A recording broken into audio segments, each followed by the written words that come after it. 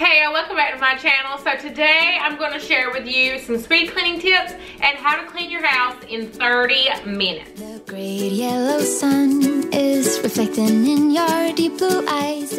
Obviously, this is not going to be a deep cleaning routine. You're not going to be able to deep clean your entire house in 30 minutes. But this is for when you have company coming over and you have a time limit and you want the main areas in your home to look good. You want them to be tidy and you want them to be pretty clean for your guests when they come over. You don't want them to come over to a dirty house. Inviting company over was one of my tips for getting motivated to clean. So if you have not seen that video, I will have that linked above. I had a lot of good tips in there. So if you need some motivation to clean, that is a video to watch. But obviously, when you have some company coming over, that gives you a little bit more pep in your step to get some stuff done.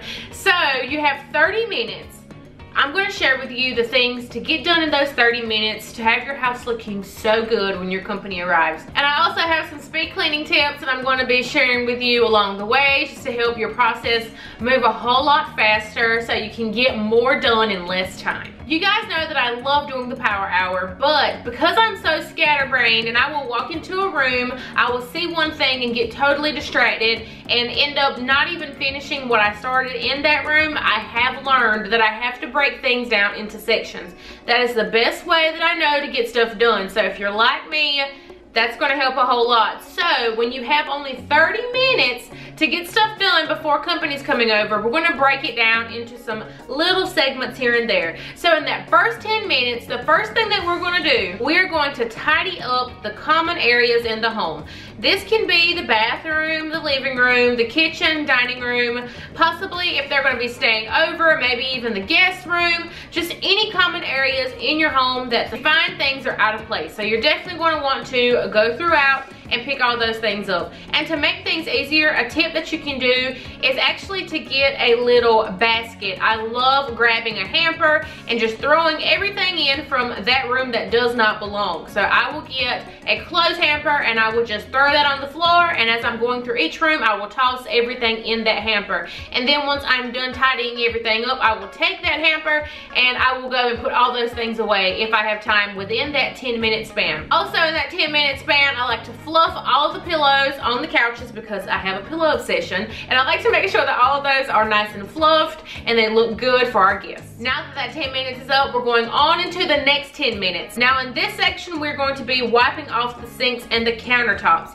This is going to be for our guest bathroom and the kitchen areas. Any area that our company is going to see, we want to wipe it down. So I'm going to go in the guest bathroom, wipe the sinks down, wipe the countertops down, and then I'm also going to be going into the kitchen, making sure all those countertops are wiped off and that the sink is clean too. If I have any dishes in the sink, I'm going to go ahead and put those in the dishwasher. So because I wash my dishes at night and then I unload it every morning, I can freely put dirty dishes in the dishwasher as the day goes on. So this is so helpful when trying to hide dirty dishes and get them out of sight. So I'm going ahead and take all of the dishes out of the sink and put those in the dishwasher. So now we only have 10 minutes to spare and we're going to break it into two. So we're going to have 5 minutes and 5 minutes left. So in the first 5 minutes, we're going to empty the trash. I like to empty the trash in the bathroom and in the kitchen. So if they need to throw anything away, they won't see a big pile of nastiness in our trash already. So it's just a nice empty, clean, free trash can. So I do that in both the kitchen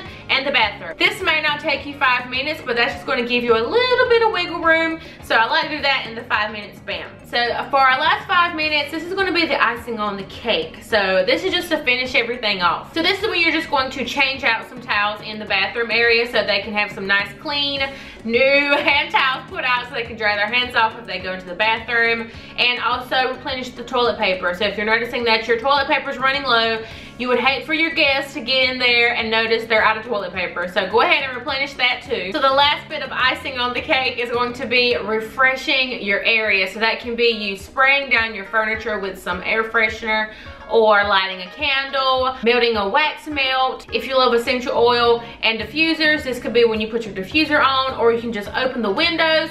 This is completely up to you, whatever you enjoy doing. This is when you do that. So when your company walks in, it smells amazing, everything looks all nice and tidy, and it's ready for your guests. One of my favorite things to do that really helps me move a whole lot faster when I'm cleaning is carrying a cleaning basket or a cleaning caddy, bucket, whatever you have that has all of the products in it that you will be using, so you're not having to run from room to grab that product, which takes time. So if you keep it with you in a nice little basket, doesn't have to be nice, it can just be whatever that you have to keep everything on you at all times. So that right there is going to cut your time in half if you keep all of your cleaning products with you. Another tip is if you clean throughout the day, when you get ready to do your big cleaning routines, your big deep cleanings, you won't have so much to do. So as you clean throughout the day, so when you see something and you go ahead and handle it, it makes everything so much easier. For instance, if you continue to pile your dishes in the sink all throughout the day, you could just clean them as you go, or you could just put them in the dishwasher as you go. That will keep you from having to wash all of them at one time, or to have to load all of them in the dishwasher at one time.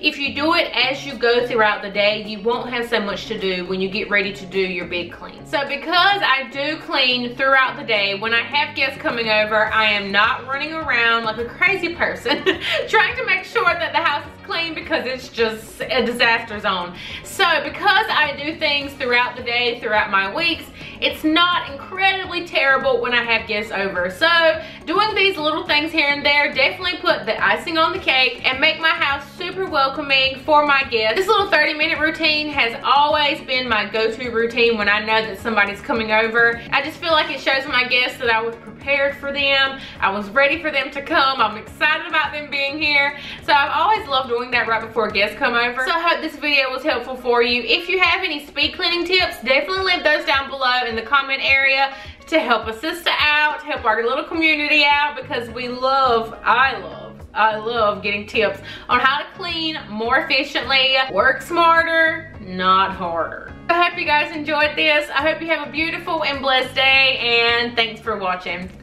Bye guys.